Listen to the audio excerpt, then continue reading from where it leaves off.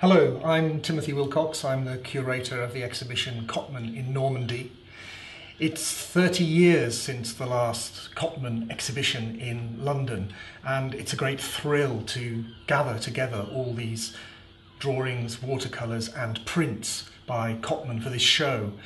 I've decided to concentrate on just one phase of Cotman's career, the central chapter in a way, when he concentrated for 5 years on drawings and watercolours of Normandy.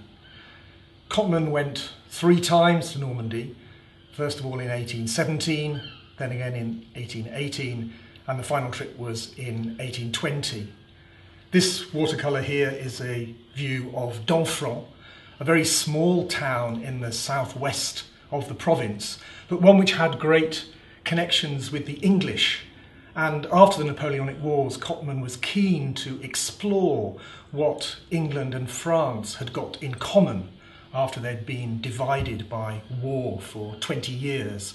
And the castle at Domfront had been built by Henry I of England and was used as a stopping off point going between England and the English territories in southwest France.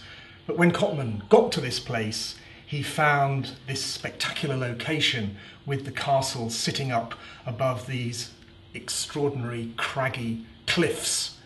And in a way, that's what became the subject of this watercolour, with the castle looming as a shadowy silhouette overhead.